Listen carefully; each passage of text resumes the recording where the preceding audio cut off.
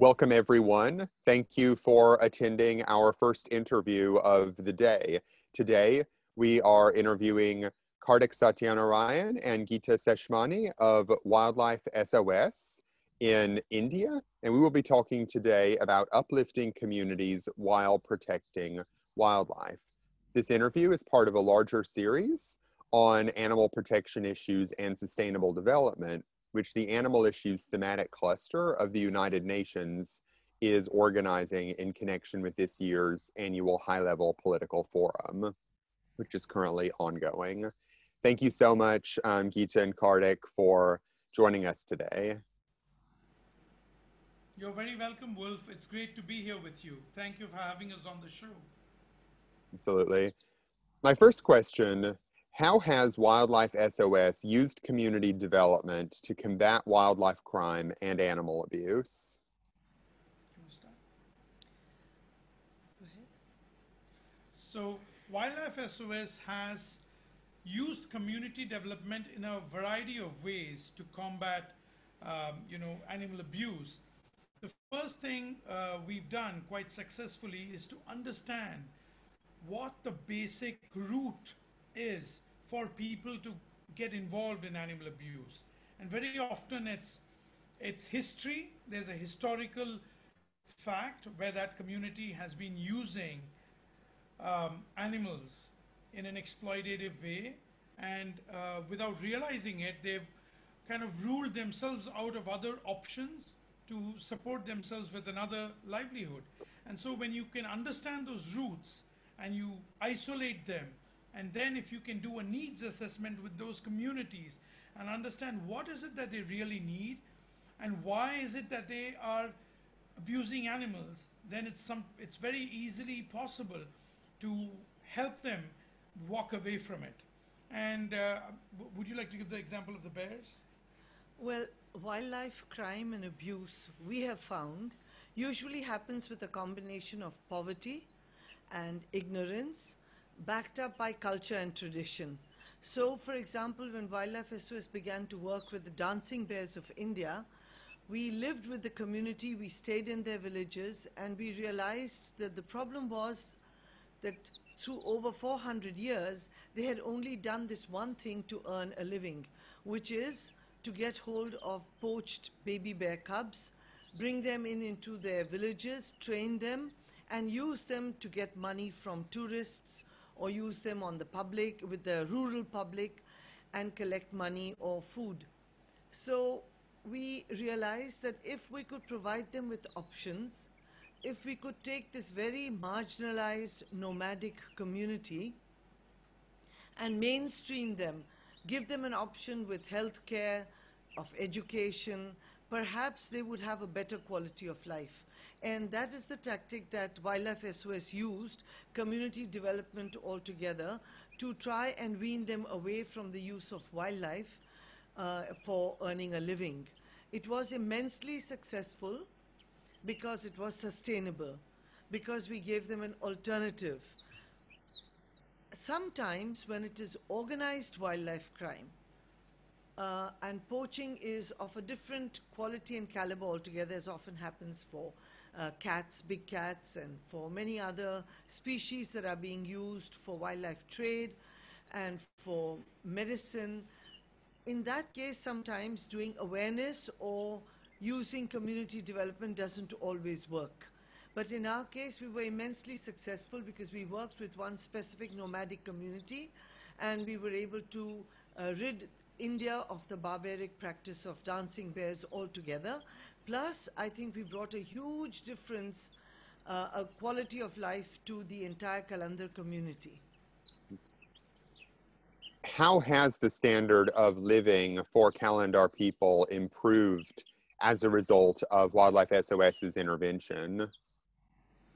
The standard of living for the community has improved substantially because by enabling them and empowering them with education and additional support, we've also helped them with finding alternative livelihoods that were sustainable, which did not involve animal abuse or exploitation of wildlife.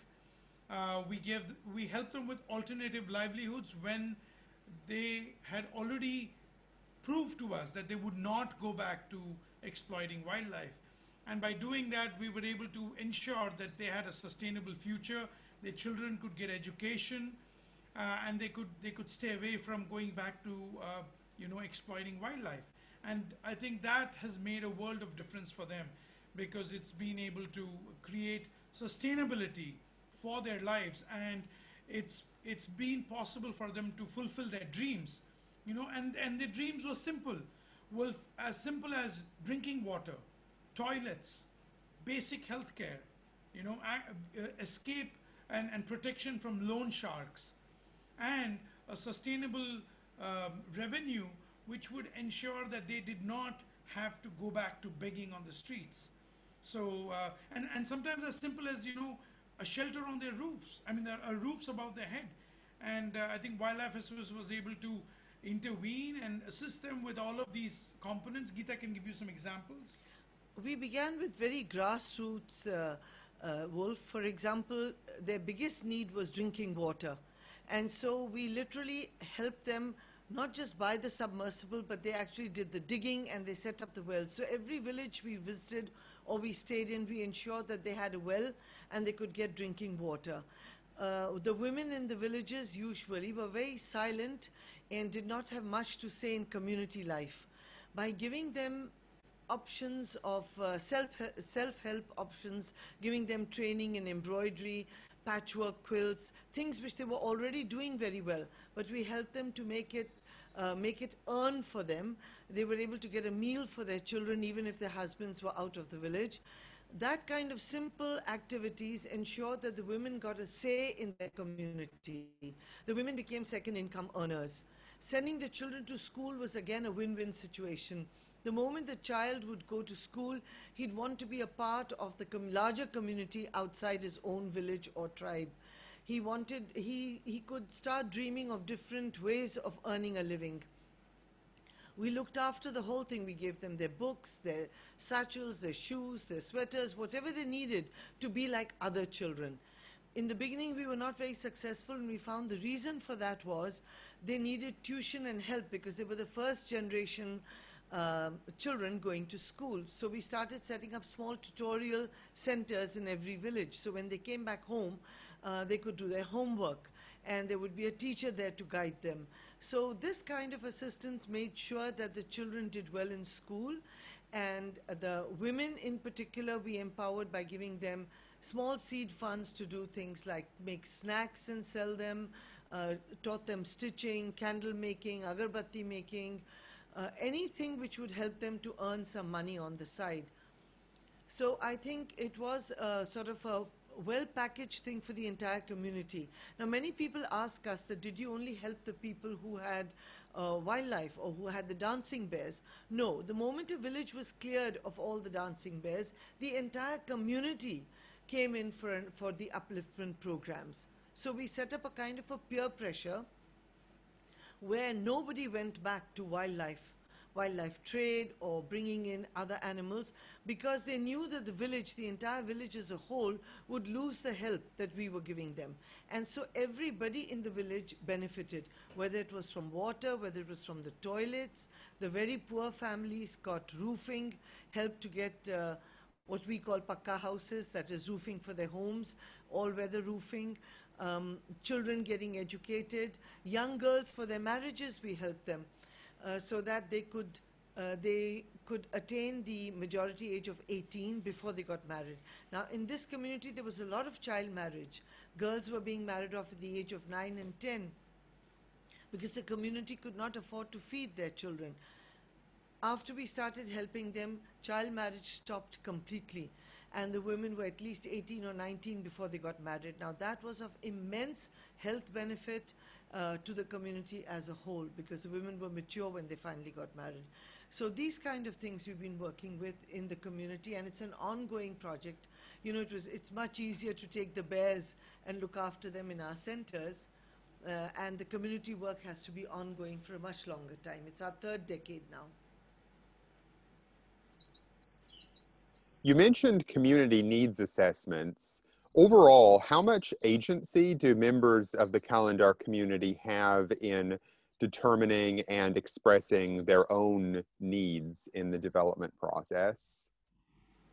In fact, Wolf, you'd be happy to know that the entire intervention process and the alternative livelihood support system gave them complete agency to do that, because the needs assessment identified what their skill sets were, what kind of alternative livelihoods would suit them best, because they had not had too much of experience in a great deal of manual labor, but they were street smart.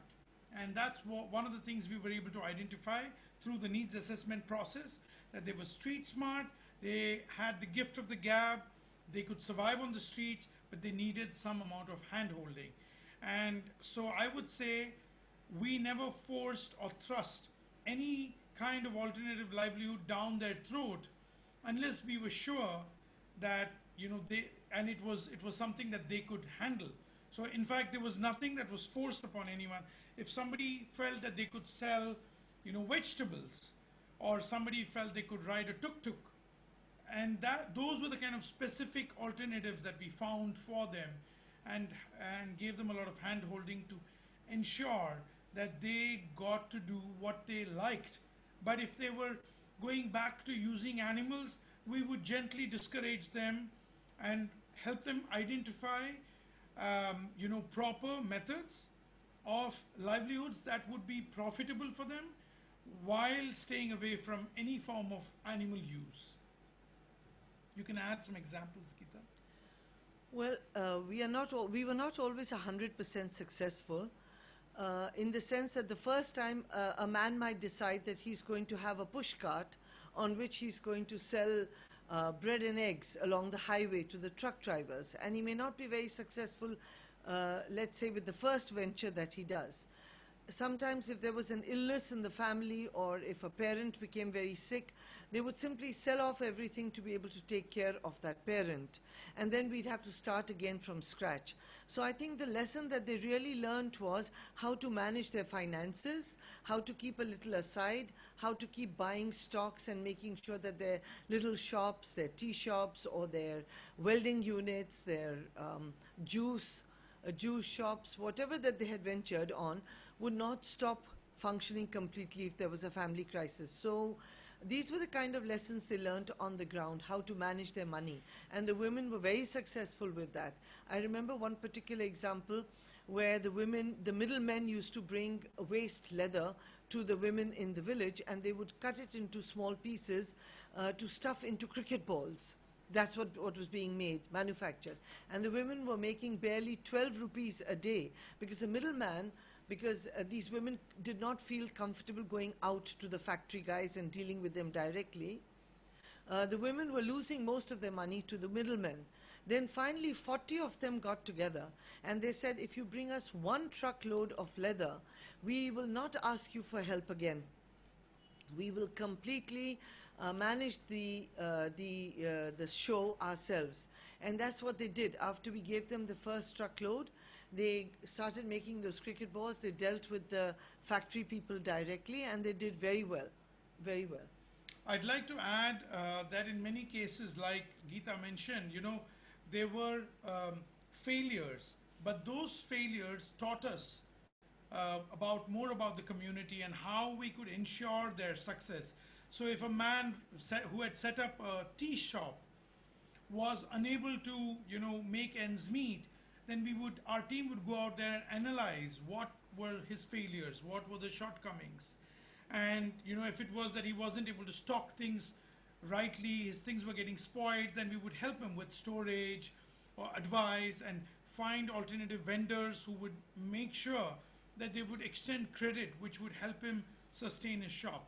And the goal was to ensure that every family could support themselves sustainably and never have to go back to using animals for a living. Did you provide any kind of startup funding for people in the Kalandar community to get their businesses started, or did you make contacts with investors who are willing to support them financially? we obviously had to invest in seed funding to make sure that, we could prove to them that our interest was in their success. Because initially when Geeta and I started working with the Kalandar community, they did see us as people who were trying to snatch away their livelihood. And they thought we were there to take away their bears, etc. So we worked with the government and the forest department and the enforcement authorities. So there was a process that they followed with the Kalandar community, and once the forest department had confiscated the bear or rescued the bear and handed it over to Wildlife SOS, and it was received at our rescue center, that is when we identified those families, and our team then went to their villages, verified the information that they had provided us about their existing livelihood, their state of life, their status, and things like that. And then we extended to them support for alternative livelihoods. And we said, well, now that you don't have a bear anymore, this is what we can help you with. Your need assessment has indicated that you would like to drive a tuk-tuk. And yes, a tuk-tuk would give them, maybe 20 times more income than what a bear would get them, which means his family's status, community support, all of that would change for the family, and his children could go to school. So we would then set up a bank account for that family, ensure, and then we extended about $2,000 worth of support in rupees as seed funds, because we were very conscious that no seed fund ever be mistaken and used as a reason for people to go and acquire animals. So before that could happen, we had ensured that all of the bears had been microchipped, and was a process that we did with the forest department at every stage. And then once the seed funds were provided, we then verified at every stage, so that there was no chance that they would fail or lose their investment. And then we would make sure that the tuk-tuk was given to them. They had training as a driver, they got a license in place, they learned the ropes of how to function as a tuk-tuk driver on the streets of that region where they lived.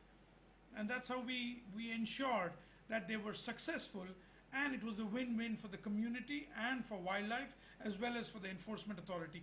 However, I must emphasize here that at all times of this process, the enforcement authorities were constantly watching for anyone who would violate this process and go back to breaking the law. And if that happened, then the law would of course take its course, and people who would break the law would be punished. So that helped to discourage the community from going back to using wrong methodologies or going back to exploiting wildlife, and it encouraged them to stay on the right track and work with us to provide and create for themselves an alternative livelihood. Geeta, you can give some examples if you have any. Of livelihoods.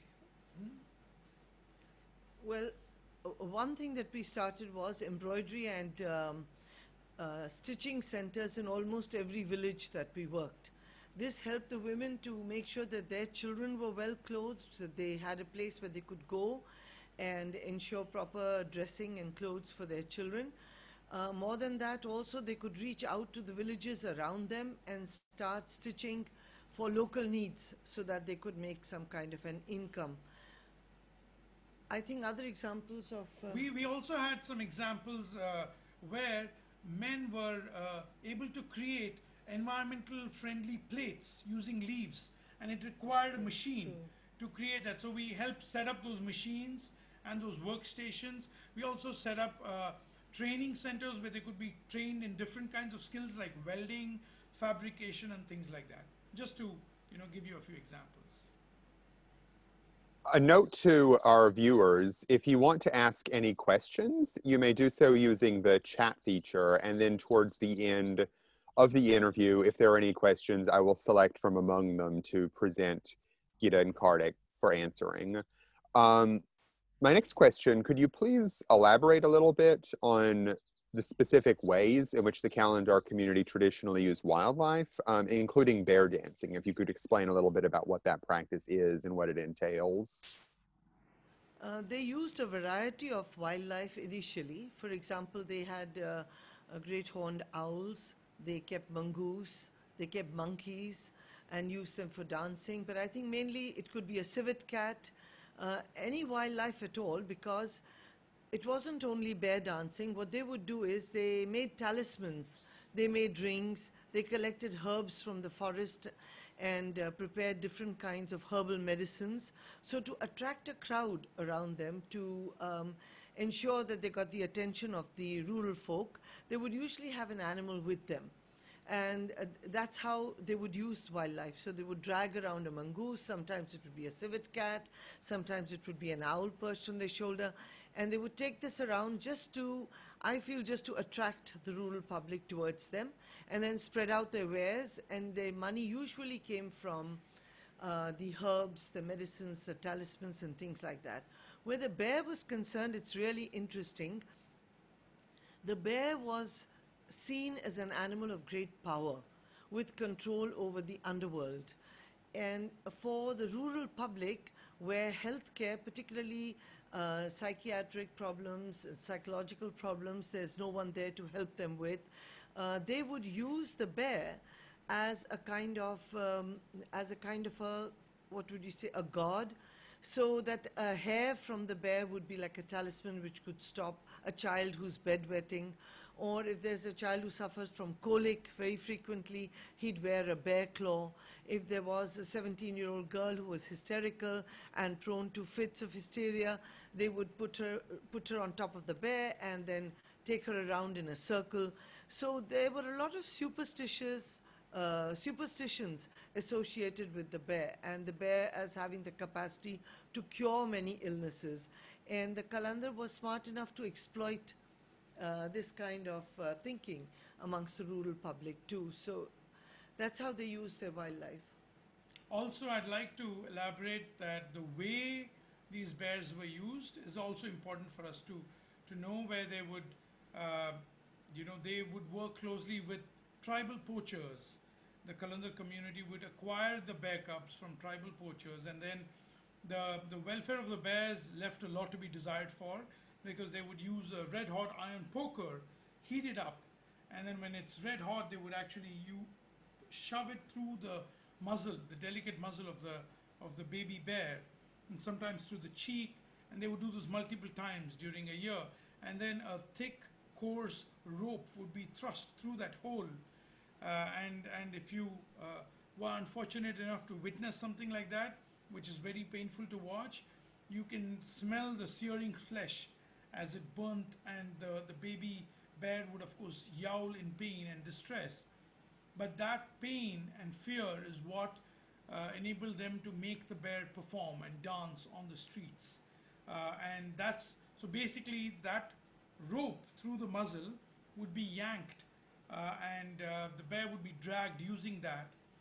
And that is why, and when they would flick it up, the pain would cause the bear to hop up and down in distress, and that would be viewed as dancing. Sadly, it was a roadside, entertainment for the public and tourists, and we are very glad that Wildlife SOS was able to eradicate the entire practice while ensuring sustainable alternative livelihoods for the community. So we ended up rescuing 628 bears across India and helping about 3,000 families. So this practice is now behind us, and I'm glad that we were able to do it in this lifetime. You've addressed this some already, but can community development replace more traditional punishment-based approaches to wildlife crime, or does it require the backing of strong law enforcement in order to succeed? One definitely needs both things. One definitely needs the law to be there, because it's only fear of the law that might bring about some kind of obedience or some kind of the ability to carry out reform and to change things. If you're not backed by a strong law, then you're on a very weak wicket. If just ignorance has to be battled or a lack of awareness, then community development can be sufficient. But we've always found that it's like the carrot and the stick. You had to do community development and you had to back it up with the law.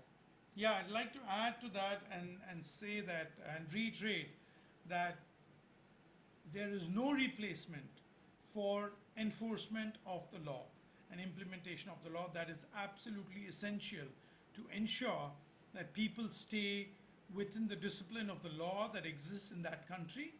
However, alternative livelihoods and community development can certainly discourage them from going in the wrong path. You know, they can stay away from getting off the tracks. You can keep them, in the right. You can give them the right decisions, empower them to take the right decisions and do the right thing by providing community support. And that includes education, empowerment of women, alternative livelihoods, all of the above.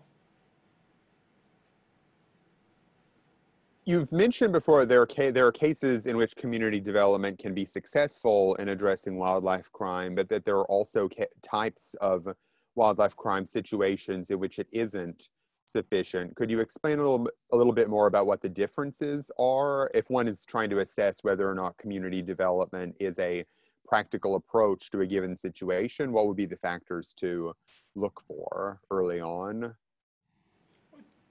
Shall I take it? Community development can, like we just explained, can play a very supportive role, but you cannot replace law enforcement. So community development can be a huge asset to creating a change, bringing forward a very positive reformation and change in a community that's been involved in, animal abuse or exploitation of wildlife or poaching of wildlife and things like that. But at the same time, sometimes communities have very deep-rooted instincts, especially if they've been hunter-gatherer tribes, for generations, for hundreds of years. If that's all they've done, there is a streak inside of them that despite them going to jail, getting all kinds of support, they will still end up getting tempted to go back to doing it. And in such cases, you might have to use exceptional techniques and methods to ensure they do not stray, towards their habitual offenses, and they can tend to become habitual offenders. And I think in this particular case, I'd like to quote some examples of, poachers who've been involved in tiger poaching and they've been caught umpteen times, but they get out on bail, disappear, and then they go back to doing it despite every kind of effort that's been done by the government, to try and change these people and giving them alternatives and opportunities to reform themselves. So in some cases it can be a challenge. Community development can be, cannot be 100% successful, but in most cases it can.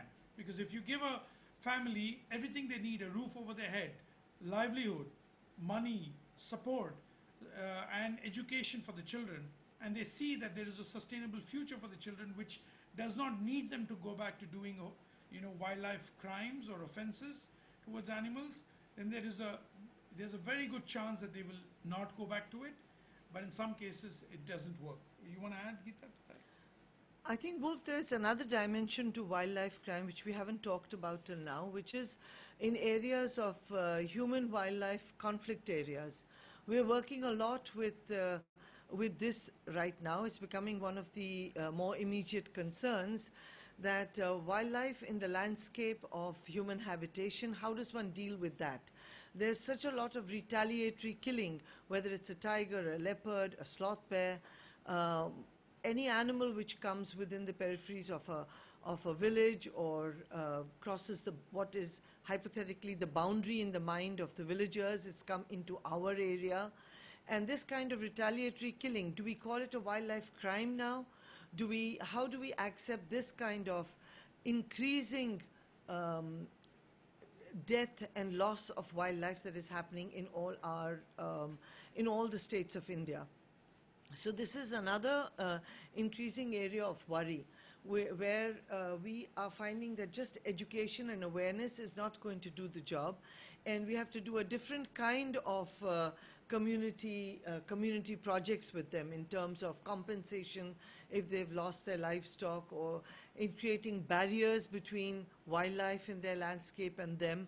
So that's another very large area of where wildlife is losing itself in the sense that we're having losses of leopards, tigers, sloth bears, And in black fact, bears. and in fact, to add to what you were saying, there's an example which has probably, shaken the whole world and shocked everybody about where recently, not many weeks ago, an explosive was placed inside a food bait, and then an elephant ate it, a pregnant young female elephant, and then she died because it exploded inside her mouth. And the reason for that was crop protection. So what is shocking, and in fact is a bit of a surprise to everyone, is that the Indian government and every state government offers crop compensation to farmers. They get paid money if they have a crop loss, which they sustain from wild animals entering their fields. But yet, some of them find it lucrative to use explosives because they all not only protect their crops, but they also get food for the pot, which is bushmeat, which is sad and unfortunate. And it also opens up some questions, which is, how are common people able to access explosives so easily? And why is it that they want to resort to such inhumane and brutal methods when perfectly humane and proper solutions are available, legal solutions are available? But anyway, those are deeper questions that we need to look into later on. Do you have any preliminary solutions, success stories, recommendations for dealing with the kind of human-wildlife conflict that you've described? Absolutely, we do have some solutions, and in fact, Wildlife SOS has successfully implemented several solutions. And the one thing that comes to mind right away, Wolf, is a radio collar, GPS-enabled radio collar that we recently installed on a wild elephant herd. So there was this problem where, a big herd of about 20 elephants entered the state of Chhattisgarh, which is in central India, from a different state because of a coal mine which kind of disturbed their corridor. And the people in central India who were living in that landscape had not seen elephants for decades, for maybe a couple of hundred years. And suddenly they were seeing these herds of elephants going through their property. There was complete mayhem because people didn't know how to behave around elephants. There was loss of property, loss of human lives. People were up in arms, and they wanted the government to take action against the elephants. Thankfully, the government of Chhattisgarh invited us to come and work with them and help them find a solution. And we collaborated with the forest department of that state, and we came up with a mechanism which would create an early warning alert system. And we got a GPS-enabled radio collar and radio collared the matriarch of that herd. And we actually are able to get real-time locations of that entire herd and in what direction they are moving in. So that enables our team to get a satellite location of that herd and calculate the speed at which they are moving, how far they are from which village, and then our team passes that on to the forest department, and the forest department and our team decimate that, get that information out, and we are able to alert all of those villages that come in that path of that herd. And then the people then get out of their homes, bring out their pots and pans and some lights, stand outside the village and make a little noise. And the elephant herd obviously doesn't want to go towards a herd of people, making a racket. So the herd just disappears and they turn their trajectory elsewhere. And we are able to save human lives as well as elephants. So this is a practical solution that we've implemented, and it's worked really well so far, and we hope this can be borrowed and emulated in other places as well. Do you have any other suggestions? Well, I think there's a loss of wildlife in smaller animals like, boar, wild boar. Hyenas are chased and beaten up. Uh, so we need a large number of solutions, and we do need education here because the way in which development and progress is destroying the habitat of the wildlife and the way there's fragmentation of the landscape for the animals, for wildlife particularly, we are going to require a great deal of education so people learn to live with wildlife in their landscape. I mean, that's one huge area of awareness that everybody has to create in different states and in local situations. This solution is a good one of radio collaring large animals like maybe an elephant, but we do have a great loss of life of smaller wildlife. I think education, like Geeta mentioned, is an inescapable requirement, and it's very, very critical that we teach everybody to live with tolerance, that we've got to respect our neighbors, not just humans, but also birds, reptiles, and mammals with equal respect, and learn to tolerate them and live with them, live amongst them with peace and harmony. And that, I think, is the need of the hour.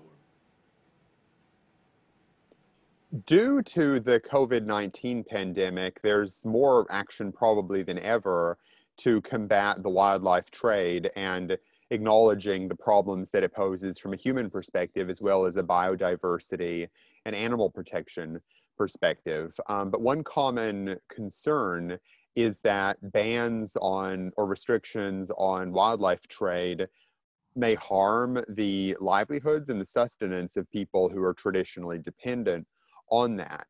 Do you think that community development like you have provided for the Kalandar people can play a role in addressing that need? Absolutely, without a shred of doubt. Wet markets or communities that have been harvesting wild animals, for meat or for other purposes, that can easily be replaced. There is no such need at all for that to continue. And I think community development can play a major role in such cases. And but it has to go hand in hand with strict law enforcement so that people are not tempted to go take the community development support and go back to what they think is easy money. So it's got to be, because wildlife crime and wildlife trafficking, unfortunately, is lucrative and it's easy money and it's a multi-billion-dollar industry. We've got to be careful about ensuring that there's strong enforcement in place, followed by strong community development initiatives. And Wildlife SOS is more than happy to provide any information, assistance, guidance, and any guidelines, research papers, etc. if anybody is interested. But it certainly can make a huge difference, Wolf. Last question. Have any people from within the Kalandar community who've received community development gone on to become advocates for animals, for wildlife, for conservation themselves? Yes, I think both Geeta and I and the entire team of Wildlife SOS would be very proud to tell you that about 40% of the staff that work with Wildlife SOS currently, out of the 400 odd staff that we have, they are from the Kalandar community. And that makes us very proud that we've been able to turn them around full circle. And many of them are advocates for our work. They help us gather intelligence. Many of them help us enforce the law and also turn people, and get people right back on track if they are going off the track. So I think one other very proud fact that we do have is that many of the Kalandar community youngsters are now pursuing higher education. So I won't be surprised when we start having doctors and engineers from that community, and it'll be a great moment of pride for us that we've been able to help that community get away from illegal exploitation of wildlife, illegal trafficking, and move them in a sustainable way towards the right path. You want to add something? I would like to just give one small example. We've started doing organic farming, trying to reuse the elephant dung and dung from the other animals that are with us. And The people who've turned out to be the best and are the most innovative and are doing so well with the organic farming are the Kalandars themselves. They have developed that as they've developed that beautifully, and we're doing really well in that area, producing self-sustaining vegetables, fruits for the entire staff as well as for our animals. So they are talented, and if we give them the options and the education, they are able to do really well in any field. And you know, just to add to what Geeta said, the organic farm uses elephant dung and cattle dung from our rescue centers, and we turn that into food. Not literally, but we grow food using that. And when you come and visit us, Wolf, next time we'll feed you fresh vegetables from the organic farm. I would love that. Thank you so much, Kartick and Geeta, for your time and for a fascinating interview. It's been wonderful to talk to you again, and thank you so much for sharing all of your knowledge with the Animal Issues Thematic Cluster. You're very welcome, Wolf, and we'd like you to also just let people know, any of the viewers, if they want more information that they couldn't participate or ask questions now, they are welcome to contact us on wildlifesos.org, and we'd be more than happy to respond to them. I will pass that on. Thank you so much. Thank you, Wolf. Thank you for this Take care. opportunity. Bye-bye. Bye-bye.